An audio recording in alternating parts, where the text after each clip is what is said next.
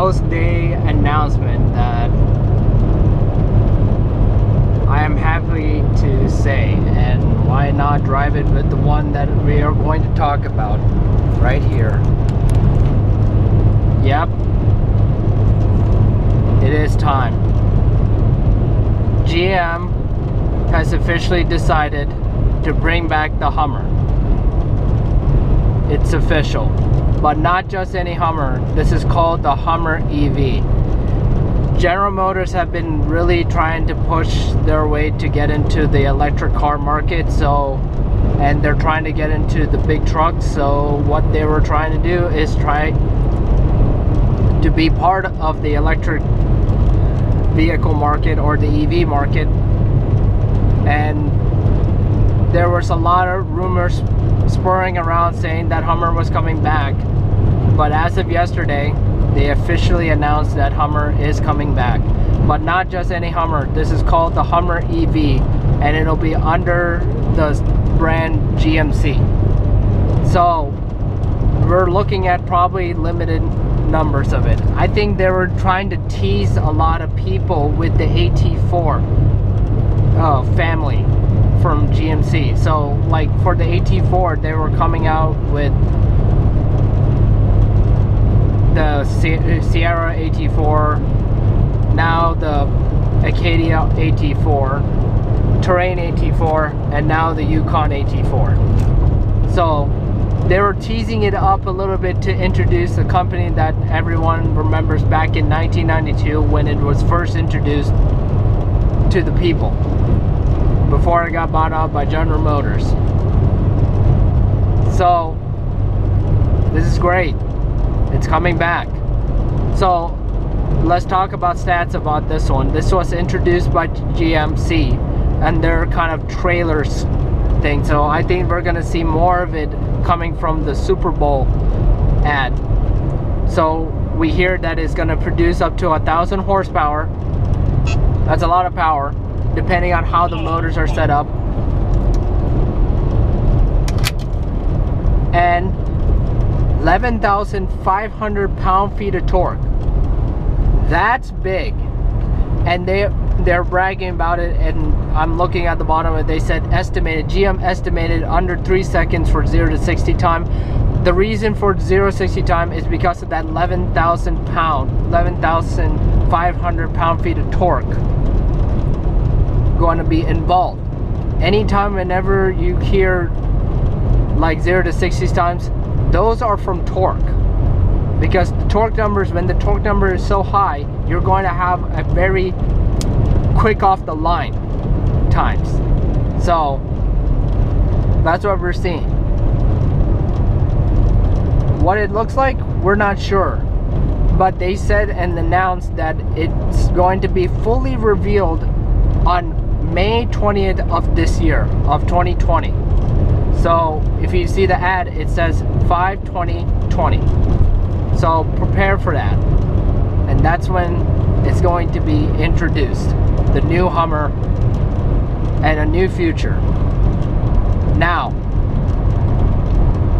what's going to feature? Most likely this gonna be like that little push button transmission, obviously, because most of the new body on frame SUVs like the 2021 Tahoe, the Yukon, and the Escalade is not out yet, but from what I heard, it's going to be like a little lever. It's going to be an electronic transmission. So most likely we're going to get an electronic transmission. And it's going to have off-road capabilities. Keep in mind, it's a Hummer, so it's going to have things that Hummers are going to have. Off-road tires, probably BF Goodrich tires. It's going to have off-road suspension. It's going to have heavy-duty springs. It's going to have an aluminum undercarriage to protect the components that is under there. So that's what is possibly going to have.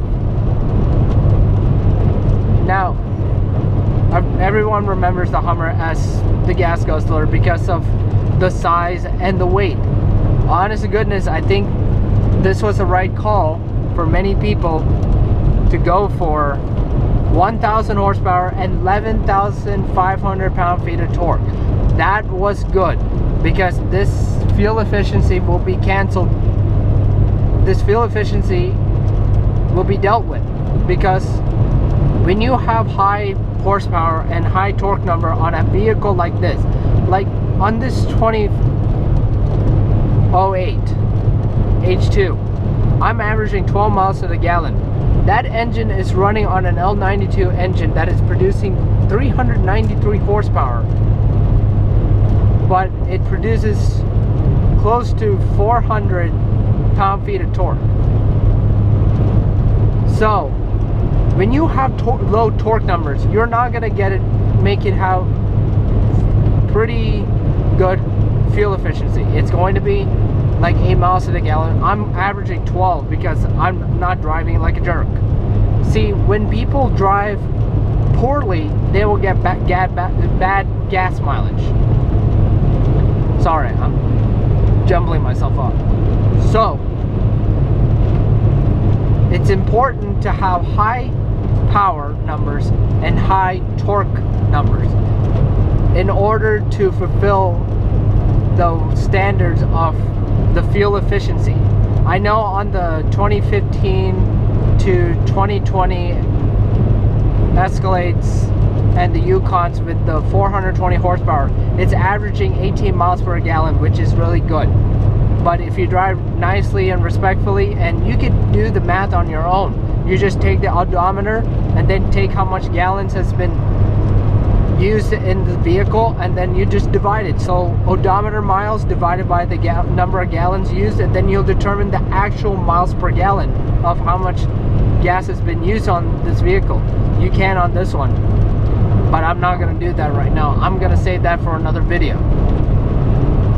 So this is what we're hearing from Hummer. So possibly, are they bringing back the H1? We don't know. We're gonna hold it right there.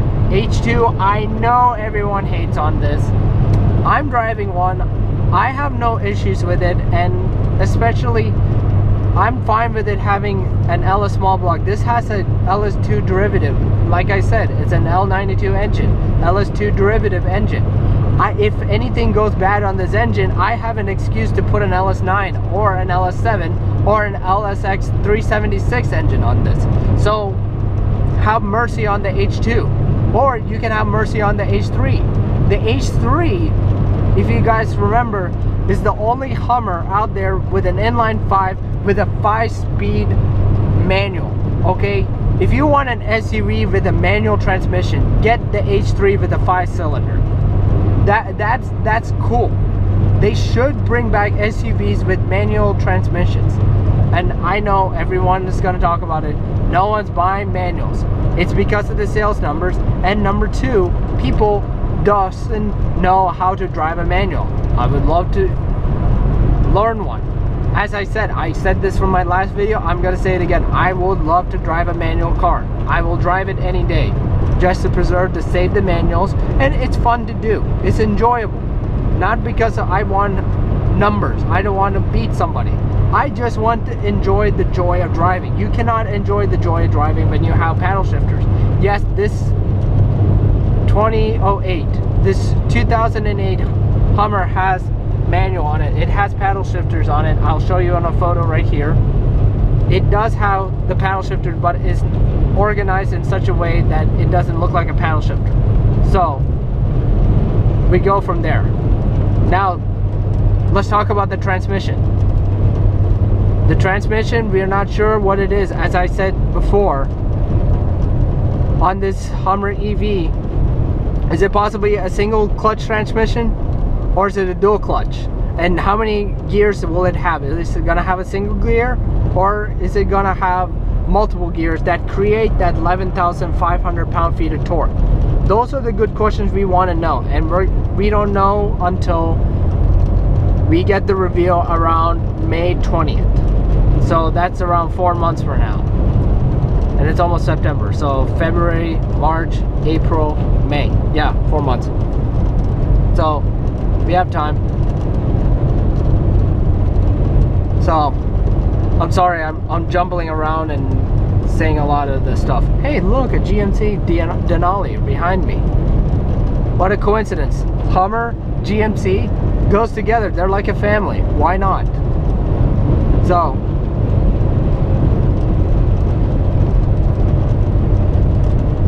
oh boy, the time has came. I can't believe it. But I don't know.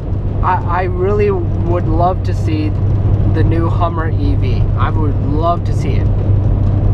So, I know that many of you are probably wondering, okay, I thought this is just a general talk or something like that. I'm just giving my thoughts on the new Hummer EV that's giving out. This is not like a full announcement or anything. I'm not a newscaster. I'm just a guy that likes to talk about cars, talk about the things that I enjoy. And this is one of the things that I'm deeply passionate about. I'm deeply passionate about the CTSV, the V brand, and the Hummer, and anything General Motors. I love LS small block engines. I've been an LS small block guy since I was a little boy. So I will never leave my LS small blocks. I have massive respect for Ford. I have massive respect for other brands. But something about General Motors is not letting me go away from it. And I have been with General Motors for a long time. So, and this is like what I enjoy doing, and I'm never gonna stop doing it. So I will talk to you guys later. I'll keep you posted about other stuff. I am going to post another video on I'm hopefully going to discuss the 2021 Tahoe, Suburban, Yukon, and the Escalade. As soon as the Escalade comes out, I'm gonna talk about all three of them. That's what I'm planning to wait for the Escalade to come out so I can start talking about all three of them and discuss the stats on it. So until then, we're gonna wait until the Escalade comes out. Then I'm gonna talk about that body frame, that body on frame SUV, all three of them. That's what I'm planning to do. I posted a video a while back discussing about the Chevrolet, the 2021 Chevrolet Suburban and Tahoe, and it did not go too well, and it didn't, I'll just say it didn't go too well. I'm trying again. I'm trying hard again. This time, hopefully I can get it right. And as I said before, I am open to criticism. I also give an explanation why. And, you know, I'm fair game. So, in the meantime, I'll let you know when I'm going to release that video.